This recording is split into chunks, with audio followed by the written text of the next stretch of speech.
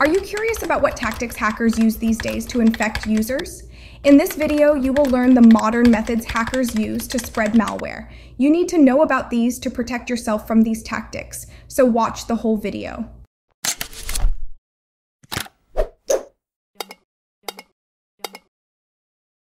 Hackers are using phishing emails more than ever. They are getting very creative with phishing emails. First, they try to get some information about their target, then they use that information to craft the phishing email. Like what type of email the target user receives on a daily basis and what actions they take, like downloading the attachment or clicking on the link. They could include an attachment that you download, and when you try to open, it asks for the password, which you think needs your email account password, and fill it up. The attachment is stored locally, but when you submit your password, it establishes a connection to the hacker's remote server and transfers your password. Hackers are also making people download info-stealer malware through the phishing email. As we can see on the malware repository, there are a huge number of info-stealer like Llama Stealer, 80s Stealer, Vega Stealer malware being detected. The phishing is not only limited to email, hackers are using it everywhere. Social media posts, direct messages, and other platforms just to lead you into the trap. Another method hackers use is to trick you into believing that your PC has a virus infection or some serious problem by displaying pop-ups on your device.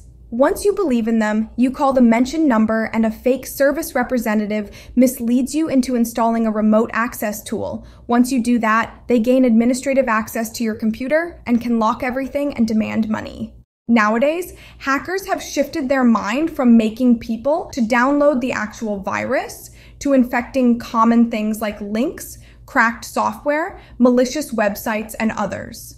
When you visit a malicious website, they use click redirection method to lead you into installing browser add-ons that can record everything you do online. These add-ons also change your browser settings like homepage, default search engine, and new tab page. Cybercriminals are also stealing cookies to get sensitive information.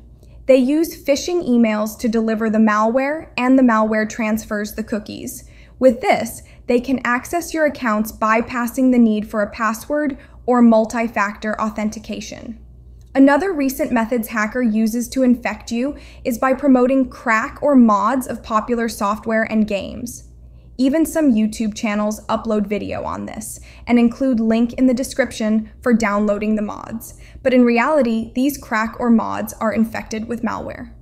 Compared to several years back, when hackers sent direct viruses via mail at that time, they largely depended on the users to download the malware and execute it on their PC. But nowadays, they don't use this tactic. Instead, they have started focusing on phishing email, social media, info stealers, and others to trick users into downloading the malware. They are incorporating social engineering methods while crafting phishing emails, making it more effective. Most ransomware and Trojans are being delivered to users using phishing emails.